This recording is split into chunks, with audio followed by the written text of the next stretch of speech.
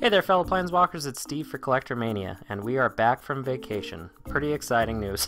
I know. Sorry I missed last week's Alternate Tuesday, but we were back in the saddle again. While we were gone, we did get a heck of a lot of spoilers and some really cool cards. So today, we're actually going to do a focus on Two-Headed Giant. This is going to be Part A, so there will be a Part B that'll be posted next week on Alternate Tuesdays. First up, we're going to do Regna the Redeemer. So, of course, the partner to this is Krav the Unredeemed. It's a really cool pair. I really like black-white, of course, and playing it as a two-headed giant instead of like a dual commander where you've just got the two commanders in your deck and you're playing a black-white deck. I don't know, I think this might be kind of fun, you know, find one of your best friends or whatever and just sit down and play with them, or even somebody you don't know and just play two-headed giant with somebody. I think it's going to be pretty interesting since they are kind of pushing this two-headed giant like commander thing. I don't know where people are going to end up with it really as far as like tournaments and whatnot. I don't know, I'm willing to keep a pair of decks dedicated to dueling that way, essentially. My approach would be to build the decks so they're capable of fighting on their own, of course, but then when they partner up, you know, maybe they have like the maximum amount of synergy they possibly can. So, anyway, with all that out of the way, of course, the Two-Headed Giant rules listings are a little bit all over the place. There's not really a set, so I'm going to go off of what I know, and essentially that means that in our play group, we start our life totals at 60 points. Commander damage is still set at 21. Any damage that's dealt to anybody is essentially shared as a group. Same with life gain and so on and so forth. So there's all that going on. Can get a little wacky, of course. Once again, that really depends on your play group, and there's not really a set for this. Hopefully they'll come out with something at some point since they are kind of like, I guess, kind of pushing this a little bit. Anyway, let's break into the deck here real quick. So, Regna the Redeemer. She's 5 colorless, 1 white, 4/4 legendary creature angel. Partner with Krav, of course. And then she's got flying at the beginning of each end step. If your team gain life this turn, create 2 1/1 white warrior creature tokens. So she's really powerful as a token strategy and a life gain strategy. So just a really cool commander. Anyway, let's go ahead and break into our creatures. So first up, we got a Mother of Runes. So this is really powerful not only for our deck, but once again, with our partner deck, we can actually protect our partner's commander, essentially, which could be really important, especially depending if you've seen Krav, he can get pretty scary pretty fast. Then we've got a Serra Ascendant, of course, with the starting 60 life total.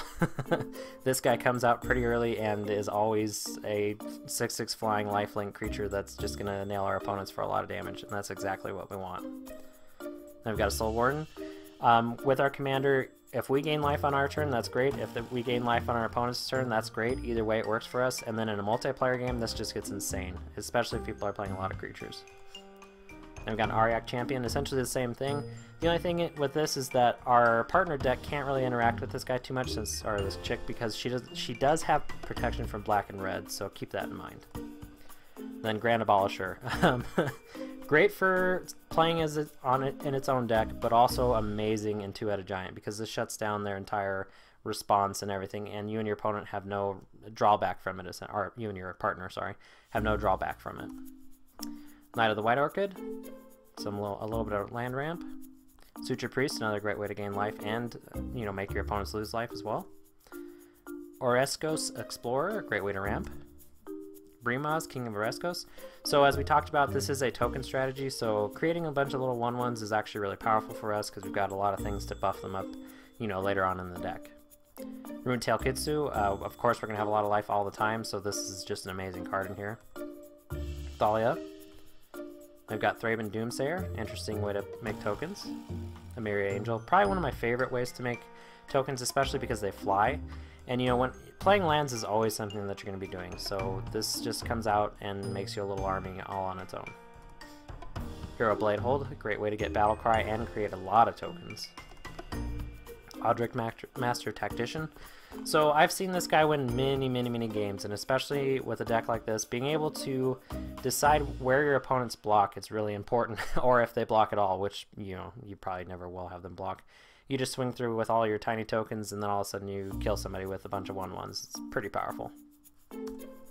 I've got Oketra the True. I've been putting this in more and more decks. It's actually pretty good for a token generator and also just a really good creature.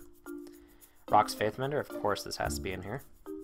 Wall of Reverence, so think about our commander and when everything triggers, so you just stack the triggers the way you want, gain the life, and then get the tokens. Really good. Archangel of Thune. Now this is extremely powerful. This is a key card. I would say this is probably one of our best win cons, just stacking all of our creatures up and then just, once again, like getting those overrun effects and then killing people. It's going to be great. Crested Sunmare works right into our strategy. Geist-Honored Monk, this has always been one of my favorite cards. I used to play it in the Brago deck all the time, and I think it's actually going to do really well here. Lyra Dawnbringer, so our commander is an angel, so this actually helps out quite a bit. By giving her lifelink, that's the main thing. +1/+1 is always great too, but just being able to swing in with her, gain a little bit of life, and then trigger her ability, really, really good. Wingmate Roc, Captain of the Watch, Felidar Sovereign, of course, a win con. Then Vala the Preserver, Sun Titan, get some of those smaller creatures back and enchantments and artifacts. Elesh Norn, Grand Cenobite. And then we're breaking into our artifacts here. One note that I did forget to say earlier is, in our play group, we don't allow either of the decks to have a duplicate of any cards. So I chose the white deck on this pair to have the Mana Crypt instead of the Soul Ring. So if you look at it that way, it kind of balances out a little bit, especially since we're getting so much life on this side. Doesn't really matter the damage, you know what I mean. I've got Elixir of Immortality, Skull Clamp, all those little tokens, draw a lot of cards. Lightning Greaves, Pearl Medallion, Extraplanar Lens, Oketra's Monument, Pristine Talisman, another great way to gain life, Aetherflux Reservoir, so this is essentially one of our win conditions, and it's kind of funny, if you keep your starting life total, this is a huge threat. I mean, you start at 60 life, so then you just pay 50 life, you're still at 10, you can actually just destroy somebody, and destroy your opponents, essentially.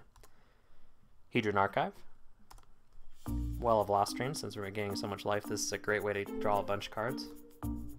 Eldrazi Monument, so this is one of the overrun effects I was talking about. Giving all of our tiny tokens flying and indestructible and +1 is really, really powerful, especially since we'll continue to make those little tokens all the time, so this will work perfectly for us. Gilded Lotus, a little bit more mana ramp, and then a Mind's Eye, some card draw. Then we're breaking into our enchantments. We've got an Authority of the Consuls, and a great way to gain life, and keep our opponent's creatures tapped. Land Tax, Blind Obedience, another way to make all of our opponent's creatures come into play tapped, and artifacts. And also it's got that extort ability, so if you don't have a life gainer, you just need to gain a little bit of life to make those tokens. Blind Obedience will work perfect. Intangible Virtue, once again we are playing a token deck, so this actually works right into our strategy. Especially with some of our bigger tokens like our 4/4 Angels, this makes some 5/5s with Flying and Vigilance. That's actually pretty powerful. Luminarch Ascension, speaking of 4/4 White Angels, this is going to be perfect for us. Together Forever, so I had to include this card. I don't necessarily know if I would put it in here other than theme. I don't know, I think I'm going to have to play with this one. I'm not sold on it yet. So essentially it enters the battlefield, you support 2, and support's kind of always been a weaker mechanic in my opinion. You can pay 1, choose target creature with a counter on it. When that creature dies this turn, return that card to its owner's hand. So yeah, it's kind of okay, I don't know.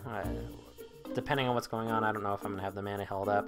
I know it actually kind of synergizes with Krav quite a bit because he does get those +1/+1 counters, but once again, I'll have to play with it to see. Ghostly Prison, Anointed Procession, oh, that's just a lot of tokens. Retreat to Emeria, Cathar's Crusade, another win con in my opinion. Just play this or the Archangel of Thune and all of a sudden your army is just ridiculous. True Conviction, now once we make our army ridiculous, this is how we win the game. We just plant this down and everything has double strike and life. Like that's just ridiculous. Enlightened Tutor, of course a way to find all of our juicy artifacts like our Aetherflux Reservoir and so on and so forth, and some of our enchantments as well. Path to Exile, Swords to Plowshares, Forsake the Worldly, Teferi's Protection. I chose this one specifically because it can actually keep our tokens around. Since they never technically leave the game, they actually stick around in this weird zone. I don't even know how to describe it, I just know it works.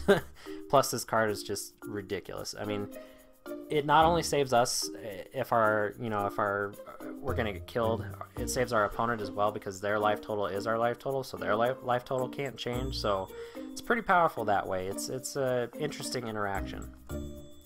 Fumigate, Regna's Sanction, so another new card, so 3 colors and a white. For each player, choose friend or foe, and I love this idea, especially for 2-headed giant. Each friend puts a +1/+1 counter on each creature they control. Each foe chooses one untapped creature they control, then taps the rest. So that's pretty good. It's a way for all of our tokens to swing in towards the late game and just wreck somebody. I've got Righteous Confluence, so a great way to, 1, make tokens, but also gain life, and then if we need to, exile some enchantments. I've got Play of the Game, so another new card, 6 colors, 2 white.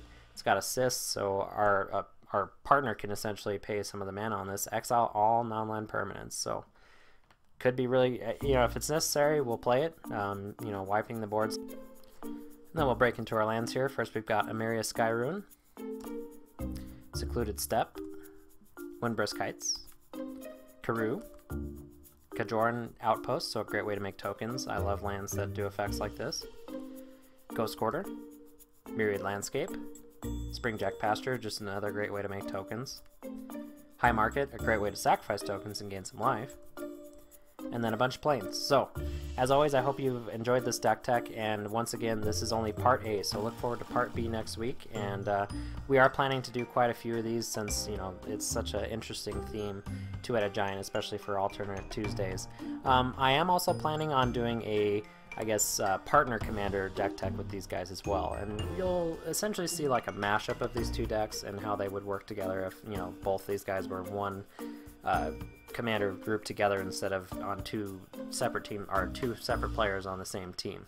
So anyway, let me know how what you guys want to see with that. Like I said, this is kind of new to me, so it's kind of interesting, but it's a lot of fun. So as always, like I said, I hope you enjoyed, and we will see you guys next week.